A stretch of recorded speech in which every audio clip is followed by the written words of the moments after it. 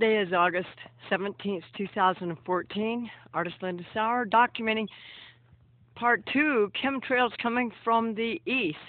I showed you what was dispersing from the west.